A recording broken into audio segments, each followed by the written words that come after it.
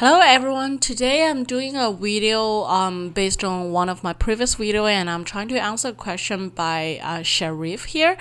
So he's asking, how do we do this with a bubble chart? So I'm going to show you a solution that I found. I don't think it's a perfect solution, but I'll show you what I have.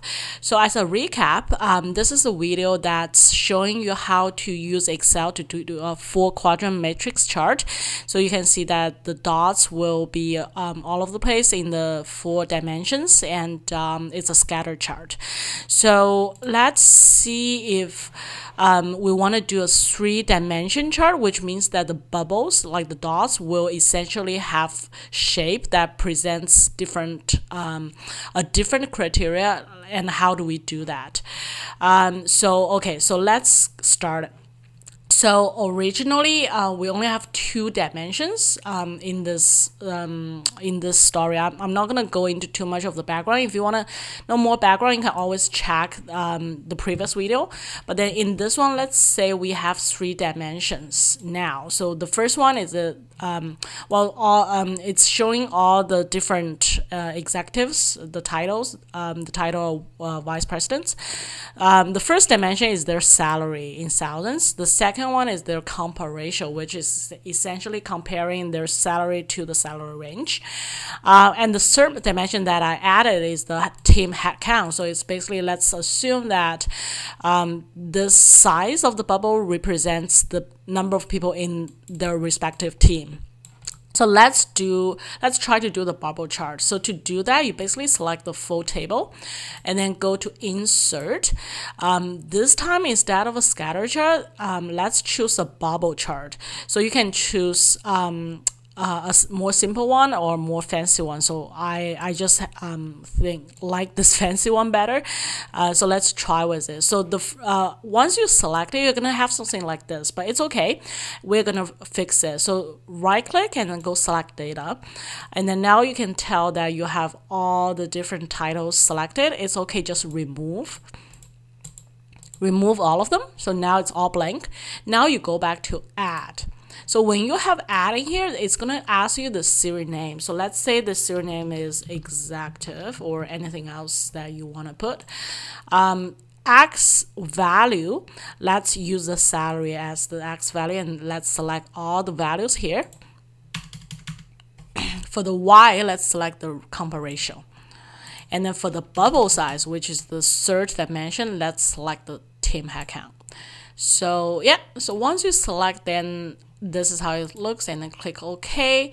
And this is pretty much how it looks.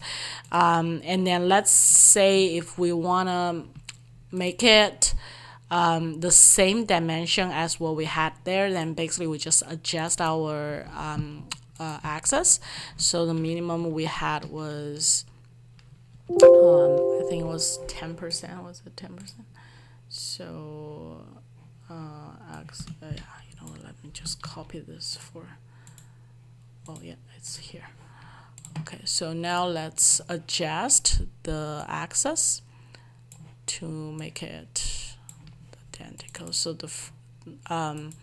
the x-axis starts with 100, and then maximum is 260.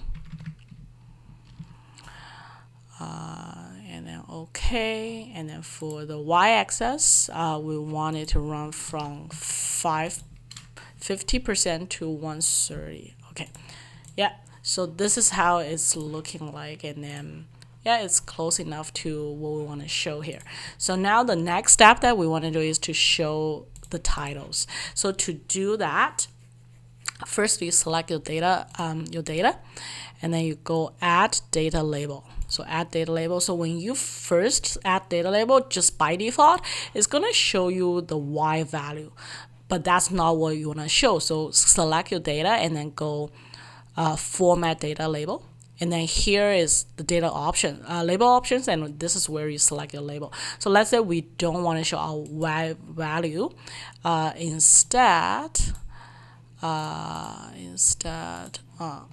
you know, it's probably easier if we do it the other way. So let's go format, and then let's select value from cell. So it's gonna pop up, ask you the data range, and then we want to select the title. So let's go select the title. So now you have the title, but let's say we don't want the vibe value. Instead, we want the bubble size, which is the team head count, and then that's how you can show both the your title and the team head count. And then you close it, and then you can format it to make it larger, and you can also change the position of it. So now it's to the right of your bubble, but I can make it just to the center of it as well. Okay, so now we have basically the bubbles, and now we need to add the axis. So this is where I have to say I did not find the perfect solution. I was hoping to do it in the same way as we did it for the 4-quadrant matrix, but then I realized that in my Excel 2013, it actually does not allow the combo chart type within the bubble chart.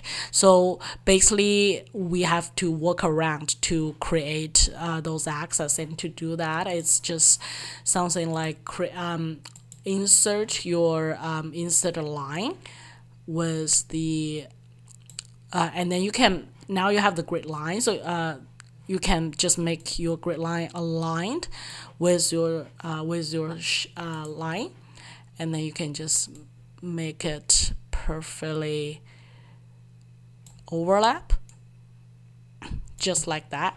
And then you can select your grid line. So now you see I selected my grid line, and I go delete, and then I wanna add the border to my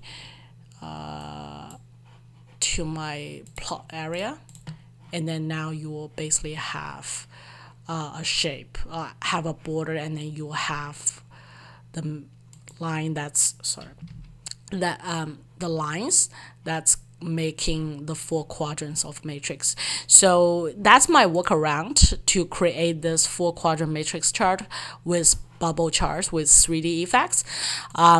It's not as perfect as I desire, but it still looks good, and it definitely works for charts, for PowerPoints, and any purpose that you need. So I hope this is still helpful to you, and if you have any questions, feel free to leave a comment for me. And thank you. Thank you for watching. Please subscribe to my channel if you like it. If you have any question, please leave me a comment, and I will talk to you very soon.